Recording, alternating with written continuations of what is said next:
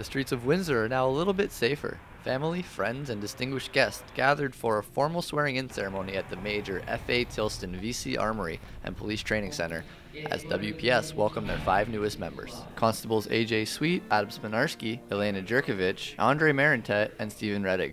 Chief of Police Al Frederick inspected the graduates and addressed the crowd. He said he still remembers his swearing-in. I do, and it was very different than it is today. So families or nobody was invited. They did it at the morning break in the provincial courtrooms for about a 15-minute span. You went in, you marched before the judge, you swore your oath, and you were a full-fledged officer. Constable Reddick has known for a while that he wanted to be a police officer. You know what, it's something in my teens, high school, I decided I really wanted to do this. My family is actually a policeman, so it's kind of follow along the tradition. Reddick's father, Ron, spent 25 years on WPS. And this is a dream come true for myself and my wife. With Crime Prevention Week kicking off, Staff Sergeant Jeff Dunmore spoke of its benefits. Crime prevention, it's a well-known fact. It's been studied and studied and studied that $1 put into crime prevention will prevent $7 worth of after effects.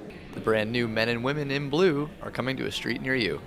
Reporting for Mediaplex News Now, I'm Rob Benneian.